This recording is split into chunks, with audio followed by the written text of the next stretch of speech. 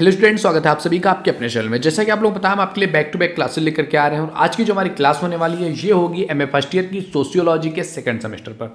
Second semester का paper number 1 हम आपका कंप्लीट करवा रहे हैं, जिसमें ऑलरेडी हमने आपका यूनिट नंबर 4 तक कंप्लीट करवा दिया है। तो अगर आपने नहीं देखा है चैनल तो विजिट करके चैनल पर देख लीजिए। यूनिट नंबर 5 हमने स्टार्ट किया हुआ है, जिसमें हमने आपका लगभग 3 वीडियोज कंप्लीट करवा दिए हैं और आज का हमारा यूनिट नंबर 5 पर ये डे नंबर 4 है। 3 वीडियोज में हमने आपका दो long answer type questions complete करवाए हैं, जिसमें हमने 6 क्वेश्चन तक आपका कंप्लीट करवा दिया है। तो आज हम बात करने वाले हैं 7th and 8th number question के बारे में और उसको समझने वाले हैं कि उस क्वेश्चन के माध्यम से यूनिट नंबर 5 में क्या चीजें बताई गई है। क्योंकि यूनिट नंबर 5 आपको पता है सोरोकिन के बारे में है और 5 विद्वानों के बारे में हमको पढ़ना था पेपर 1 में 5 यूनिट में। तो 4 यूनिट ऑलरेडी हो चुकी है, 5वां यूनिट सोरोकिन के बारे में है। तो आओ देखते हैं नेक्स्ट क्वेश्चन में क्या है, जो कि 7th नंबर का क्वेश्चन है। इसमें क्या है, तो सोरोकिन ने सामाजिक सांस्कृतिक गतिशीलता की व्याख्या किया है। सोरोकिन के जो सामाजिक सांस्कृतिक गतिशीलता के सिद्धांत है, उस सिद्धांत की व्याख्या करो कि सोरोकिन ने सामाजिक सांस्कृतिक गतिशीलता का सिद्धांत किस आधारों पर बात किया है। तो निम्नलिखित आधारों पर सोरोकिन ने सामाजिक सांस्कृतिक आधारों की व्याख्या किया हुआ है। जैसे कि पहला इन्होंने कहा है कि सोरोकिन के अनुसार सामाजिक परिवर्तनशील सांस्कृतिक व्यवस्था के उतार चढ़ाव में व्यक्त होता है। उतार चढ़ाव की धारणा सोरोकिन के सिद्धांत के प्रथम आधार है। यह उतार चढ़ाव 2 सांस्कृतिक व्यवस्थाओं, चेतनात्मक संस्कृति और भावात्मक संस्कृति के बीच में होता है। कभी जो स्थितियां होती हैं वो चेतनात्मक संस्कृति पर पहुंच जाती हैं, कभी जो संस्कृति होती है वो भावात्मक संस्कृति पर रहती है। तो इनमें जो उतार चढ़ाव होता है, इसी के आधार पर सांस्कृतिक गतिशीलता चेंज होती रहती है। और दूसरे शब्दों में, जब समाज चेतनात्मक सांस्कृतिक व्यवस्था से भावात्मक सांस्कृतिक व्यवस्था में या भावात्मक सांस्कृतिक व्यवस्था से चेतनात्मक सांस्कृतिक व्यवस्था में बदलता है, तभी सामाजिक परिवर्तन होता है। अर्थात तभी जो है विज्ञान, दर्शन, धर्म, कानून, नैतिकता, आर्थिक व्यवस्था, राजनीतिक, कला, साहित्य, सामाजिक संबंध सब कुछ बदल जाता है। और इस प्रकार सोरोकिन के सामाजिक परिवर्तन के सिद्धांत का दूसरा आधार जो है चेतनात्मक सांस्कृतिक और भावात्मक सांस्कृतिक के बीच ये जो है एक भेद पता चल जाता है। और इसके संबंध में हम प्रश्न नंबर 6 पर जो हमने देखा था अभी पिछली वीडियो में, उसमें हम अच्छे तरीके से समझ सकते हैं। दूसरी चीज है चेतनात्मक संस्कृति तथा भावात्मक संस्कृति जो है सांस्कृतिक व्यवस्था के 2 छोर हैं। प्रत्येक सांस्कृतिक व्यवस्था के अंतर्गत अनेक जो है उपव्यवस्थाएं आती हैं। ये उपव्यवस्थाएं जो है कुछ विशिष्ट तथ्यों या लक्षणों के द्वारा संचालित होती हैं और इन तत्वों और लक्षणों के संतुलित ढंग से तथा एक प्रकार के तार्किक अर्थपूर्ण तरीके से समन्वित होकर के उसमें बहुत कुछ एकता उत्पन्न हो सकती है। अर्थात वो परस्पर संयुक्त होकर के संगठित हो जाते हैं और इसी को सांस्कृतिक व्यवस्था कहते हैं। परंतु इसका यह अर्थ है कि सांस्कृतिक तत्वों में किसी भी संकलन मात्र को व्यवस्था नहीं कहते हैं, बल्कि इस प्रकार के संगठन में एक एकता पाई जाती है। हाँ, इतना अवश्य है कि सांस्कृतिक तत्वों या लक्षणों के अधिकांश संकलनों में यह संगठन या एकता होती है। सांस्कृतिक तत्वों में पाई जाने वाली यह एकता या संगठन या व्यवस्था ठीक उसी प्रकार की होती है जिस प्रकार की संगठन या एकता एक इंजन में एक संगीत के विभिन्न भागों में पाई जाती है। इस प्रकार की अनेक व्यवस्थाओं में एक साथ समन्वित हो जाने पर उच्चतर व्यवस्था का जन्म होता है और यह व्यवस्था चेतनात्मक और भावात्मक दोनों हो सकती है। यह सांस्कृतिक व्यवस्था सोरोकिन के सिद्धांत का तीसरा आधार है। सोरोकिन के अनुसार जब एक सांस्कृतिक व्यवस्था उदाहरणार्थ जो चेतनात्मक सांस्कृतिक व्यवस्था है वो अपनी चरम सीमा पर पहुंच जाएगी, तो उसे अपनी गति के विपरीत दिशा यानी कि भावात्मक सांस्कृतिक व्यवस्था की ओर मुड़ना ही पड़ता है। अर्थात पहले की व्यवस्था के स्थान पर दूसरी व्यवस्था का जन्म हो जाता है, क्योंकि प्रत्येक व्यवस्था की चाहे वो कितनी भी अच्छी हो या बुरी हो, पनपने, आगे बढ़ने और विकसित होने की एक सीमा होती है। और वहीं सोरोकिन का सामाजिक परिवर्तन के सिद्धांत का चौथा आधार है सीमाओं का सिद्धांत। और इन सीमाओं के सिद्धांत को बीरस्ट्रीट द्वारा प्रस्तुत एक उदाहरण की सहायता से ज़्यादा अच्छे से समझा जा सकता है कि यदि आप जो है पियानो की एक कुंजी पर उंगली मारेंगे तो उसमें कुछ ध्वनि उत्पन्न होगी। यदि आप जरा जोर से उंगली मारोगे तो अवश्य ही ध्वनि भी और जोर से आएगी। परंतु इस प्रकार जोर से उंगली मारने और अधिक जोर से ध्वनि उत्पन्न करने की एक सीमा होगी। एक सीमा से ज़्यादा जोर से यदि आप उस प्याने पे आघात करोगे तो अधिक जोर की ध्वनि निकलने की अपेक्षा जो है स्वयं प्याना ही टूट जाएगा। यही बात सांस्कृतिक व्यवस्थाओं पर भी लागू होती है कि एक सांस्कृतिक व्यवस्था एक सीमा तक पहुंच जाने के बाद फिर आगे नहीं बढ़ सकती है और तब एक विपरीत प्रभाव उत्पन्न हो जाता था। टूटे हुए पियानो की भांति उस व्यवस्था के स्थान पर नई सांस्कृतिक व्यवस्था खुद ही उदय हो जाती है, खुद ही जन्म ले लेती है। और इस प्रकार सोरोकिन के अनुसार सामाजिक परिवर्तन एक प्रक्रिया है जो 2 सांस्कृतिक व्यवस्थाओं चेतनात्मक और भावात्मक के बीच में उतार चढ़ाव में रहती है और कोई भी सांस्कृतिक व्यवस्था में उतार चढ़ाव की प्रक्रिया जो है सदैव ही चलती रहती है। जैसे कि एक व्यवस्था अपनी चरम सीमा पर पहुंच जाता है, वैसे ही उसके विपरीत प्रभाव क्रियाशील हो जाते हैं और प्रथम व्यवस्था के स्थान पर दूसरी व्यवस्था का क्या हो जाता है, जन्म हो जाता है। और इस उतार चढ़ाव में अर्थात भावात्मक व्यवस्था का चेतनात्मक व्यवस्था में और चेतनात्मक व्यवस्था का भावात्मक व्यवस्था में परिवर्तन होने के बीच एक ऐसी अवस्था होती है जो कि दोनों सांस्कृतिक व्यवस्थाओं का एक मिश्रण रूप होता है, जिसको सोरोकिन ने आदर्शात्मक सांस्कृतिक व्यवस्था कहा हुआ है।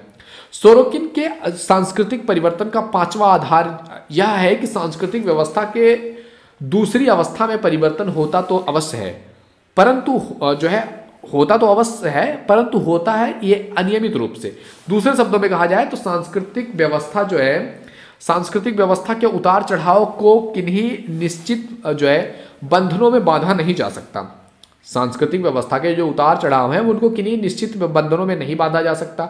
यद्यपि यह सच है कि संस्कृति एक गतिशील व्यवस्था है, फिर भी हम ये आशा नहीं कर सकते हैं कि एक सांस्कृतिक व्यवस्था किसी एक निश्चित दिशा की ओर अस्थायी रूप से गतिशील रहेगी। सोरोकिन ने इस चीज के बारे में प्रस्तुत किया है सांस्कृतिक को एक अनियमित और अनिश्चित गतिशीलता के रूप में, और सामाजिक परिवर्तन की संपूर्ण प्रक्रिया को सदरलैंड और वुडवार्ड ने रेतीली जमीन पर इधर उधर घूमते हुए मुर्गी के बच्चों के साथ तुलना करके समझाया है। मुर्गी का बच्चा चलता फिरता तो अवश्य नजर आएगा, पर कभी इधर तो कभी उधर, कभी चक्रीय रूप में तो कभी त्रिभुजाकार रूप में। कहने का अर्थ यह है कि मुर्गी के बच्चे की गति कोई भी निश्चित दिशा में या रूप में नहीं होगी, वह अनिश्चित रूप में अपनी दिशा को परिवर्तित करता रहेगा। वह जैसा कि कहावत प्रसिद्ध है कि लड़कियों या स्त्रियों की भांति समय समय पर अपने विचार बदलते रहेगा। संस्कृति में भी इसी प्रकार के भावात्मक तथा चेतनात्मक संस्कृतियों के बीच अनियमित और अनिश्चित रूप में उतार चढ़ाव की प्रक्रिया देखने को मिलती है। तो इस तरीके से संस्कृतियां चलती रहती हैं। फिफ्थ नंबर अगर देखें तो अब प्रश्न ये उठता है कि चेतनात्मक व्यवस्था से भावात्मक अवस्था में या भावात्मक अवस्था से चेतनात्मक अवस्था में जो परिवर्तन होता है, उस परिवर्तन को लाने वाली कौन सी पावर है, कौन सी शक्ति है, कौन सी शक्ति है जो ये चेंज करने लगती है कि कोई चीज भावात्मक संस्कृति में रहेगा कि कोई चीज चेतनात्मक संस्कृति में रहेगा। इस चीज को चेंज करने का श्रेय किसको दिया जाएगा? तो सोरोकिन ने इस प्रश्न का उत्तर स्वाभाविक परिवर्तन का सिद्धांत के रूप में दिया है कि ये स्वाभाविक ही हो जाता है, और यही इनके सामाजिक परिवर्तन के सिद्धांत का छठा या अंतिम आधार है कि स्वाभाविक परिवर्तन का सिद्धांत ये कहता है कि परिवर्तन होने के कारण यह परिवर्तन लाने वाली शक्ति या संस्कृति की अपनी प्रकृति में ही अंतर्निहित है। परिवर्तन लाने वाली शक्ति कोई बाहरी शक्ति नहीं है, बल्कि संस्कृति की प्रक्रिया है उसी में क्रियाशील आंतरिक शक्ति या शक्तियां हैं।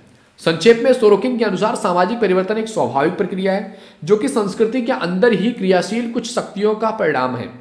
सांस्कृतिक परिवर्तन के एक कृत्रिम प्रक्रिया या किसी बाह्य शक्ति द्वारा प्रेरित होती है, और ऐसा सोचना गलत है, मतलब कि बाह्य शक्ति द्वारा प्रेरित होती है। चेतनात्मक अवस्था से भावात्मक अवस्था और भावात्मक अवस्था से चेतनात्मक अवस्था को परिवर्तन को एक स्वाभाविक और आंतरिक प्रक्रिया है।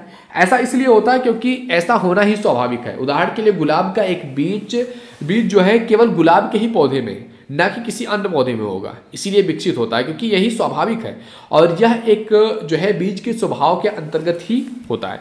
तो इस तरीके की चीजें सामने आती हैं। तो सोरोकिन के बारे में हमको ये चीज समझना था। अगला चीज अगर हम बात करें, अगला क्वेश्चन जो इससे रिलेटेड रहता है कि सोरोकिन ने के सामाजिक परिवर्तन या सामाजिक सांस्कृतिक गतिशीलता का अवलोकनात्मक अध्ययन कीजिए या मूल्यात्मक अध्ययन कीजिए कि इसका मूल्यांकन कीजिए आलोचनात्मक तरीके से।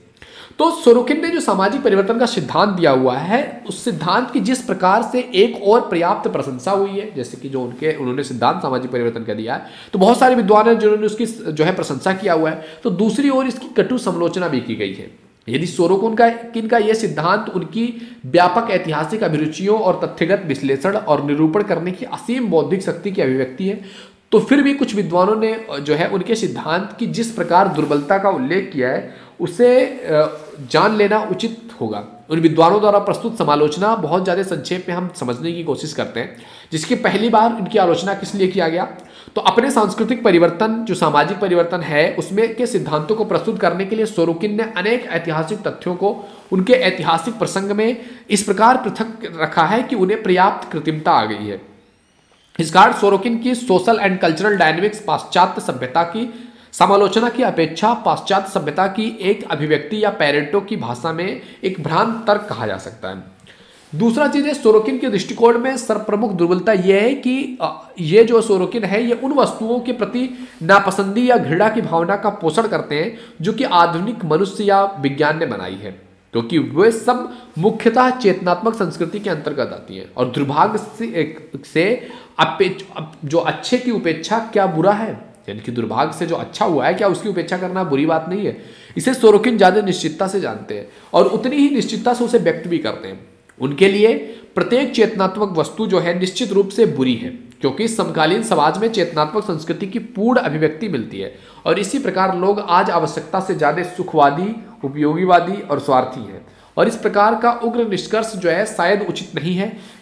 शेक्सपियर के शब्दों में अगर कहा जाए तो अपने पाठकों को यह सुझाने के लिए कि अमेरिका तथा यूरोप दोनों ने ही प्रत्येक अच्छी, सुंदर और भली वस्तु को भ्रष्ट कर दिया है, सोरोकिन पाश्चात्य सभ्यता के समकालीन संकट के संकुल को बार बार दोहराना पसंद करते हैं और यह कथन एक जो है विक्षिप्त अध्यापक की निशानी है। तीसरा चीज है कि सोरोकिन का स्वभाव जो है स्वाभाविक परिवर्तन का सिद्धांत की भी जो है आलोचना किया गया है। इसको कहा गया कि यह भी वैज्ञानिक नहीं है।